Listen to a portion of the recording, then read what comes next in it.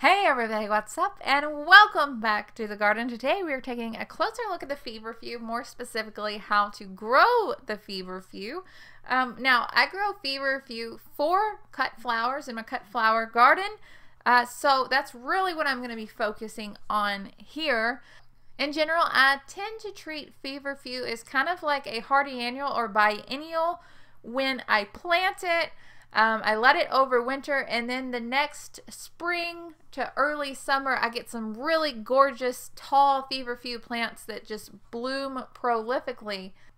However, it should be noted that these are technically a perennial, so they should come back every year as long as they are cold tolerant to where you live. I really begin the process of growing feverfew here in my yard in the fall. However, I'm fairly certain you can start it in the spring, you can start it in the summer. It's very forgiving, at least in my own experience, in terms of germination. So it really is up to you depending upon when you want to start the seed. So even though I'm not quite sure if they need it, what I like to do is I like to take the seed packet and put it in the fridge for about a week before I start sowing the seeds. Some seeds just do better from a period of cold stratification. I'm not quite sure if feverfew is one of those, but it is just kind of a thing I like to do just to make sure I have the best chance of success.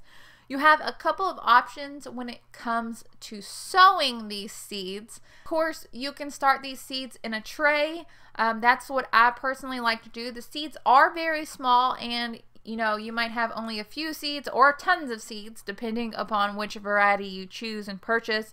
But I do like to start them in the tray. All I do is I just fill up a tray with potting soil and I lightly surface sow those seeds.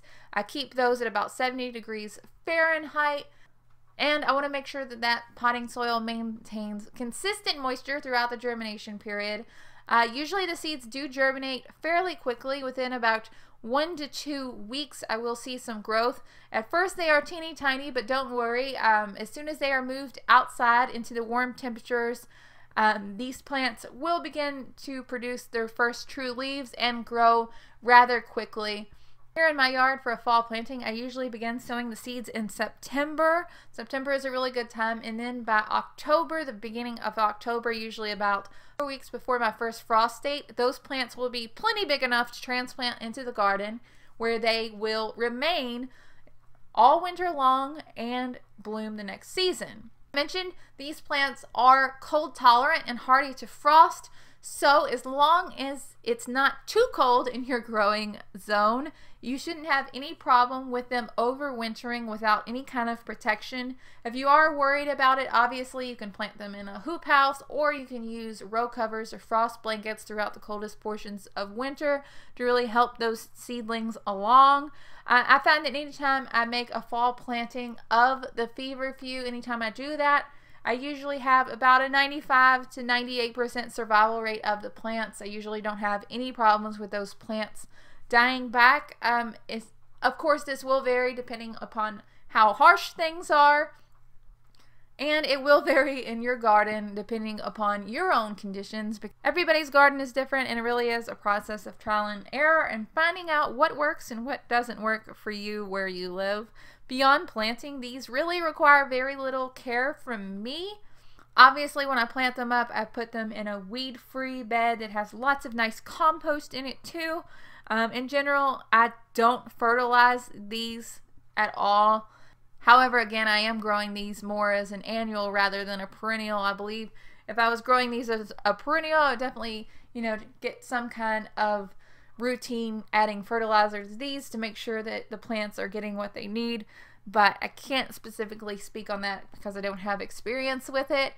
Overall, I think these are a great addition to the cut flower garden. Not only do they look great in flower arrangements, they last very, very long in the vase, and they attract a ton of pollinators. I'm talking like so many pollinators, you're gonna love it.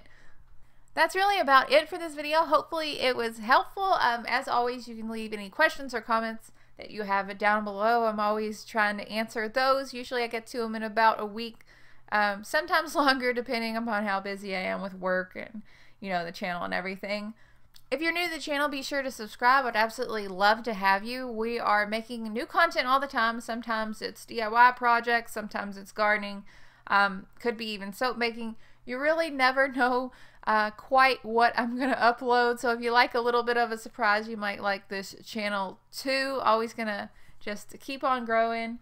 Be sure to tell your friends, hit the little bell icon, all that good stuff. I hope that you guys are having such an amazing day. I will talk to you all later. Bye, guys.